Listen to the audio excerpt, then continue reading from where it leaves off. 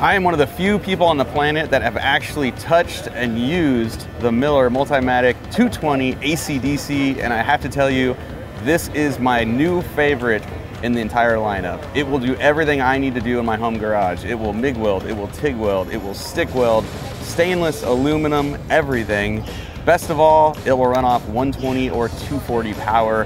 And if you're like me and you are not a professional welder, the auto set mode is a lifesaver. All you do is you push that, pick your material thickness, and if you watch, it's gonna adjust the power output.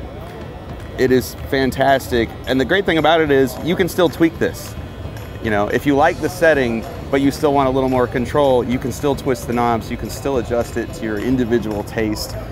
Another thing I really like about this welder is that there's not a lot of setup time, okay? If you are a guy that's gonna be MIG welding and TIG welding at the same time, the same day, you leave everything plugged in.